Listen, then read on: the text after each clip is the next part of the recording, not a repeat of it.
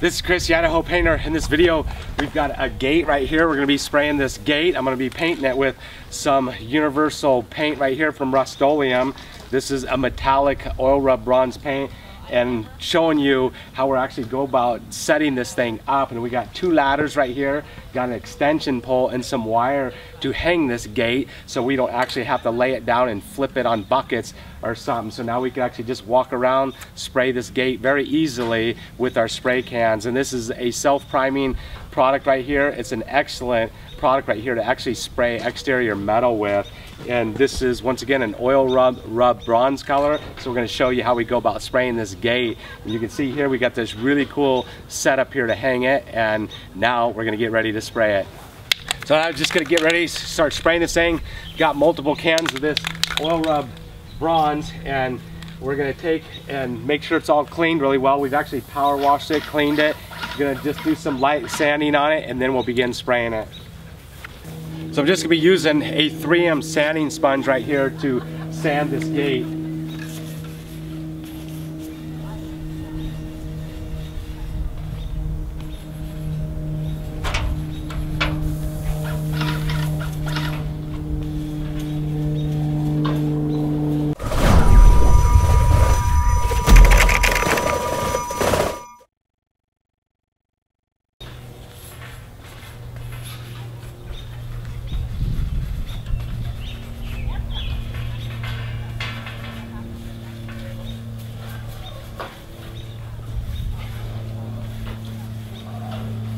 Now I got this gate all sanded with my medium sanding sponge, and now I'm going to just take a cleaner right here. This is a cleaner and a deglosser, and I'm just going to wipe down this thing and clean it really well before spraying it.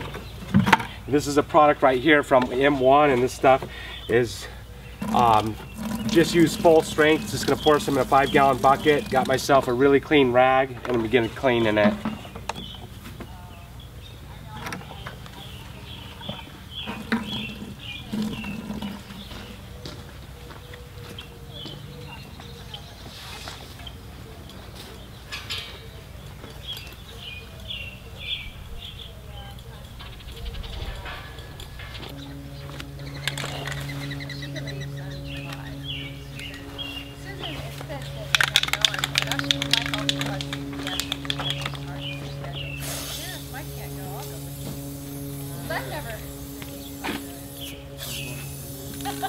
No, I said if Mike can't go, and I should go.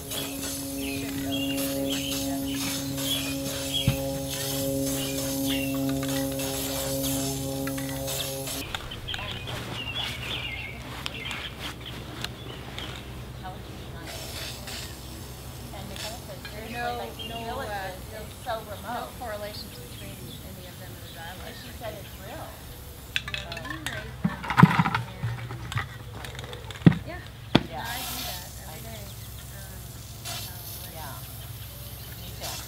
We've got to find our own way. But I love that.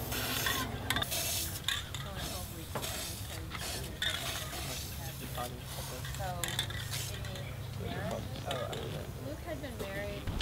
Alright, so I decided my dad has a bunch of awesome workers here who have been painting and are surrounded by painting objects like paintbrushes, saran wrap, okay, not saran wrap, whatever that masking stuff is called.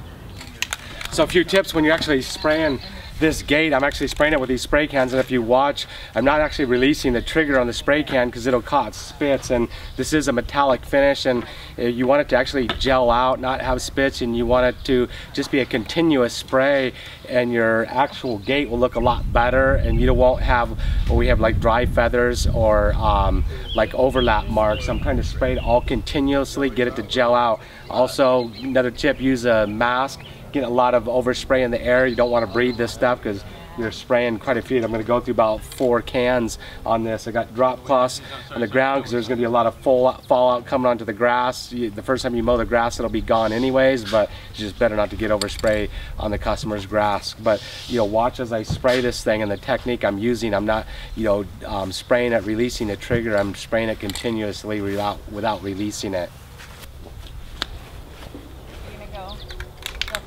Or something. My house. My gate.